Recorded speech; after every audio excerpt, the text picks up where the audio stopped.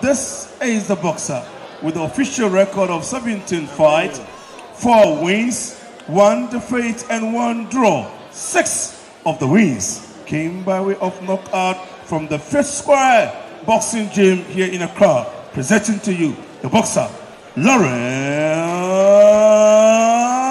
Japhet. And this is the boxer with the official record of 1 fight, 1 defeat.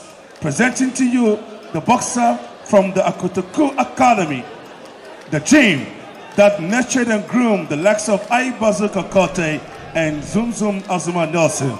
Presenting to you the boxer, Elvis Mensah.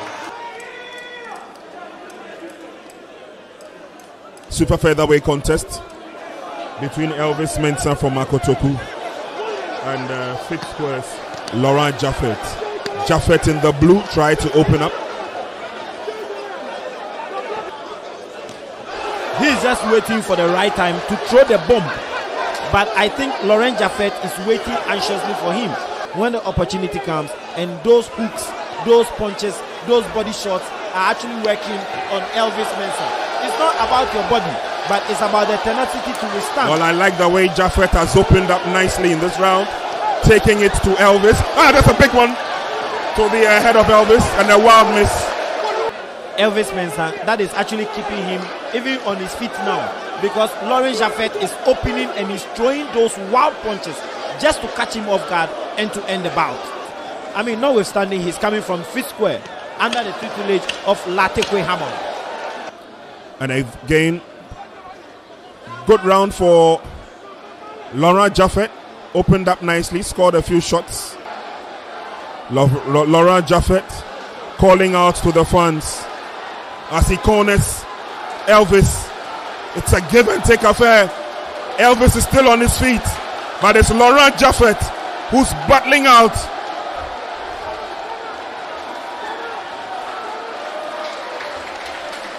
The best thing for you to do is just to go into a clinch, just to wear away some seconds of. So Japhet once again gets Elvis in the corner. Elvis still stands on his feet, goes in for the clinch. Able representative of 5th Square Boxing Gym. Again, Elvis is cornered. And he's at the receiving end. Oh, Elvis still stays on his feet though. He seems to have recovered. Takes one to the head. Elvis. Couple of punches back. Elvis guards goes up. Japhet tries to penetrate. But Prince, I'm seeing this to be very, very strategic, because Elvis wants to go to the ropes, sustain himself, and then throw all those barrage of punches. Is he a punching bag? He should just come out and fight, and that is why he's in there. He's going in for a challenge, and now you cannot fight. No, he's got ferocious punches, and that is where he believes.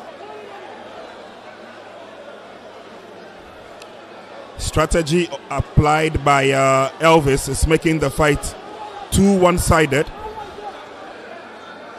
Elvis having a go at it. More of a target practice. Elvis tries to fight back. Lands a big one, Elvis. But Japhet still stays on his feet.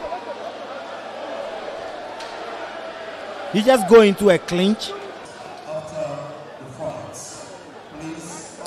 So Japhet again continues the target practice. Elvis keeping his guard up.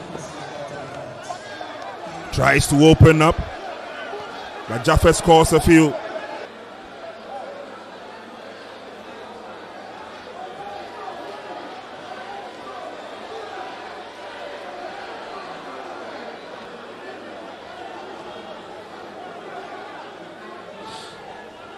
This is a strategy adopted by Elvis, and I believe this is not going to help him. Sensing Elvis may have had a cut. He's fighting through it though. And I'm sure he would love to have a last go at it before. Elvis have had it all. He has been beaten.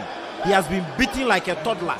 He has been beaten. He has been shown boxing ring craft here at the Bukom Boxing Arena tonight. His intention to come into the bout was very wrong. To wait for your opponent to come to you.